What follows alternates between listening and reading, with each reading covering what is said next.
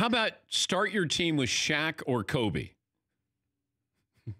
We got Shaq coming up. That's tough. a fair question. Okay. Is it, though? Well, do you have an obvious answer? I do. Okay. What year of the NBA is it?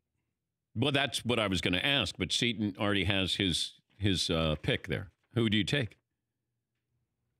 Kobayashi. Okay. All right. It's Shaq. You take Shaq.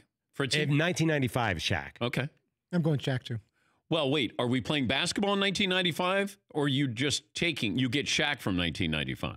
No. We're playing basketball in 95. 90. Like right now, Shaq's not going to help anybody. Okay. Paulie, who do you take? This is really, really tough. I'm going to take Kobe because his mentality on the team. His effect on the team. Yeah. Around him. I would take Kobe, too. I mean, you start to look at these numbers. Let me see. Here, Kobe won 62% of his games, averaged 25, 5, and almost 5. Sort of same numbers in the postseason. Won 5 NBA championships, 2 Finals MVP. And he, I think, won 1 MVP, regular season MVP. Does that sound right? Shaq, 23-10. He won 61% of his games.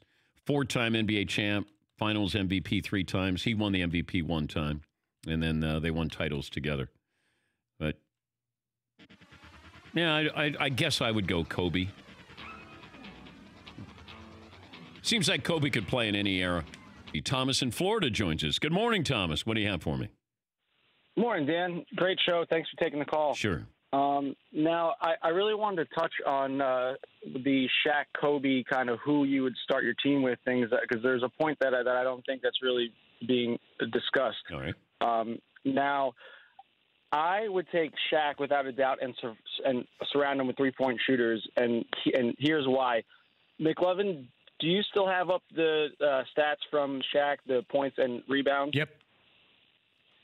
So now, think about that, and the centers that are nowadays, they're kind of fragile. They're not true centers and tough, kind of like they were when Shaq was in the league.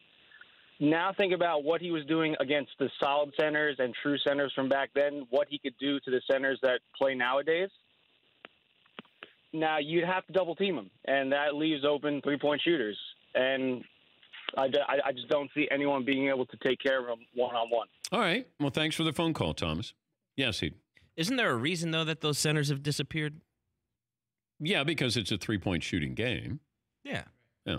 Shaq's going to have to guard your guy out there, too. So that'll be a mismatch out there on the perimeter. I mean, it's not like tall guys went away. They just moved out to three-point land. Yeah, all of a sudden, Kevin Durant is a 7-footer, but he's, playing like he's a shooting guard.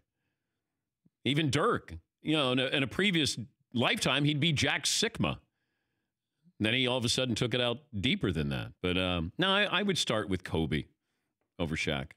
But I do think at some point somebody does have a counterattack to all the three-point shooting, and that they do have something that's inside. That you dominate inside. But a lot of these teams will let you have 2 because they're going to get a 3. For more Dan Patrick Show, tune into Audience Channel 239 on DirecTV. Stream for free on BR Live or download the Dan Patrick Show app.